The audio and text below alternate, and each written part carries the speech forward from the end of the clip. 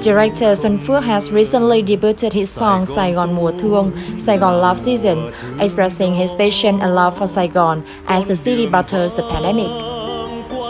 Phước, who studied at the Conservatory of Ho Chi Minh City for nearly 30 years, said he wants to offer encouragement to local people during these tough times.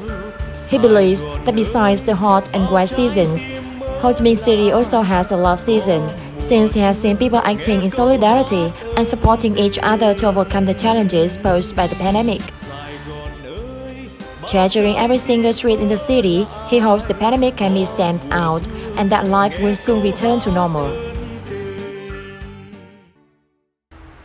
Meanwhile, 25 artists have performed in the 4-minute video called Xịt Cồn, alcohol spray, from director Chánh Trực and musician Văn Tú Quý to raise public awareness about the pandemic prevention measures.